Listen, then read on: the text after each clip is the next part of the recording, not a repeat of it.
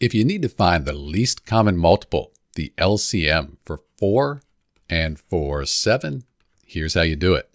So I like to think about the LCM. That's the smallest multiple of these two numbers, 4 and 7, that they share, so that they both go into evenly. So what we'll do is we'll find the multiples of 4 and 7, look at the common multiple between them, and choose the least one. So let's start with 7. I always like to start with the bigger number.